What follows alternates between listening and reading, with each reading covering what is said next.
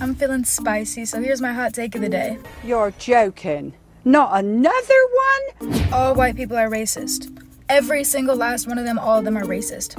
And I don't mean that to say like every single individual white person, if I talk to you, you would have some kind of racist ideology. I'm saying that as a white person, you uphold a system of racism by literally just being white. Oh, for God's sake, I can't stand it. I believe if you're not spending your literal entire life dismantling racism, then you're contributing to its continuation. And people get so like, whenever like I say like people are racist, like why is it such a big deal? Like, yes, you're racist. Like, okay, we've established that. Now what are you gonna do to change it? Shut your stupid ass up. Racism refers to power and race. If you are the powerful race in a society, then you're fucking racist. Like, I just don't understand why it's so taboo. Let's talk about it. Let's accept it so that we can work towards changing it. We're never gonna get anywhere if people won't just acknowledge it in the first place. It's funny how she talks about talking about it, but she's trying to shut the whole conversation down. And yeah, she's saying, let's talk about it. You know, these people, when they say, let's talk about it, I think what they mean is accept what I'm saying and then view the conversation based on this premise that I just made, even though it is ridiculous and stupid. That makes no sense. You know, what we should acknowledge in everything she just said are two things. First, she has the fashion style of Lil Pump on a budget. Girl, you look ridiculous. Second, and most importantly, you clearly don't have a dictionary. And if you do, you don't read it. Racism has nothing to do with being powerful in society. You know absolutely nothing about racism or hatred against an ethnicity. You know nothing about it. Like, do you know how many tribal wars have been fought on this continent, claiming countless lives? These wars were between two tribes that hate each other so much. And what about anti-Semitism?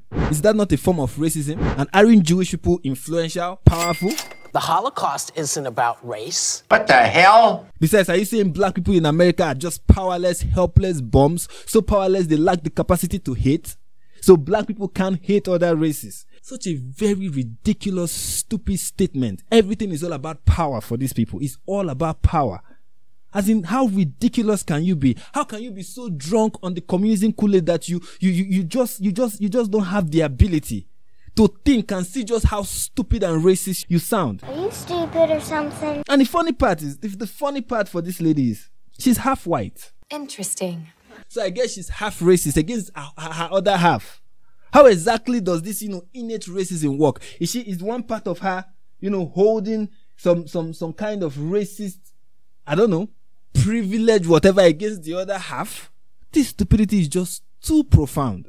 And this is the result of Western education, I guess. Well, next video.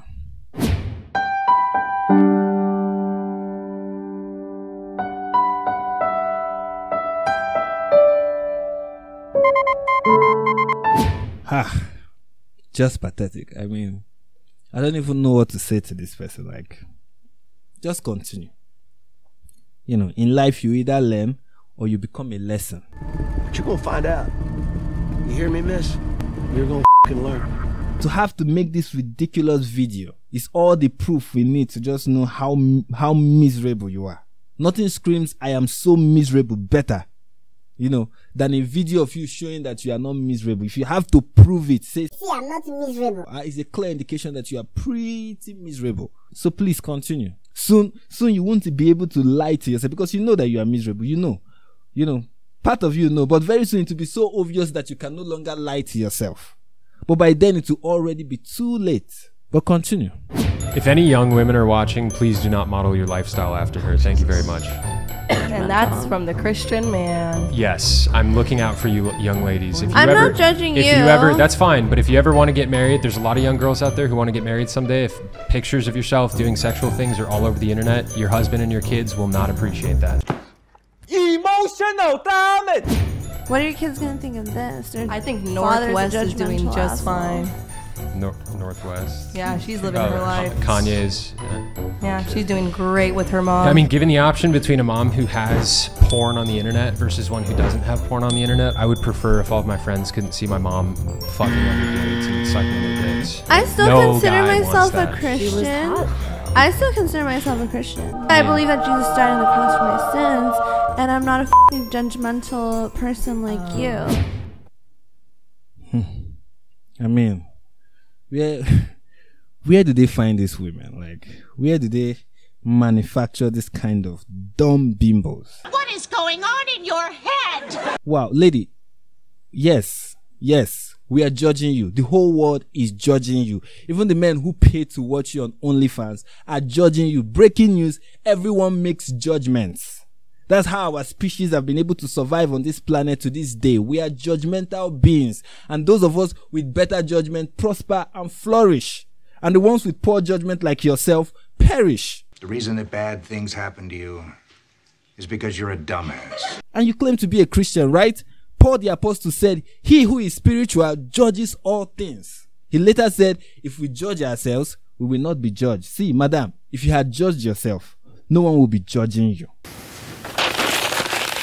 When Jesus said judge not, he meant don't make wrong judgments. Don't judge people wrongly. That's why Jesus is called a just judge, because his judgment is just and accurate. And that statement, don't model your life after this woman, is a just, accurate judgment. And make no mistake, immorality will not inherit the kingdom of God.